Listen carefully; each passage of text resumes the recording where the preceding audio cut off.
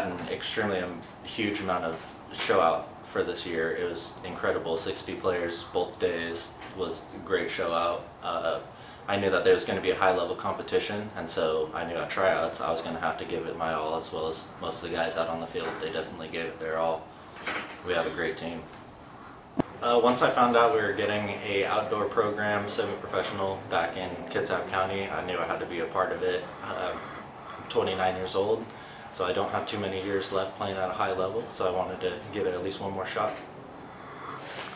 About 2009, 2010, and then the 2010 to 2011 year, we won state for Bremerton High School.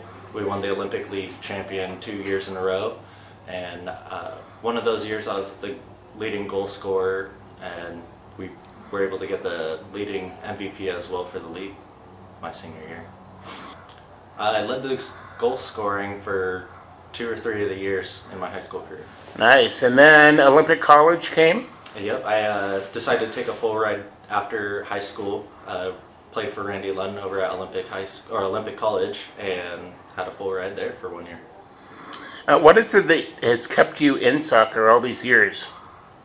Just the passion and love for the sport. I've been playing since I was 4 years old, and I stay it keeps me fit, keeps me very active.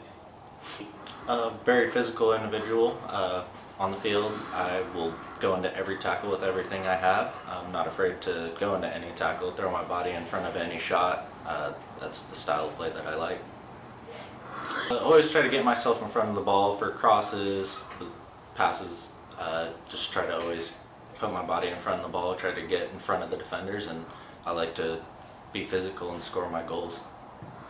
Maybe Port Orchard FC has come along just at the right time that you can get some, regional competition in while you're still young enough to perform and be a top-level player. So we're happy to have you here, and we're excited that we've come along at the right time when you're still out there playing. Thank you so much. Yep. Thanks, Nick.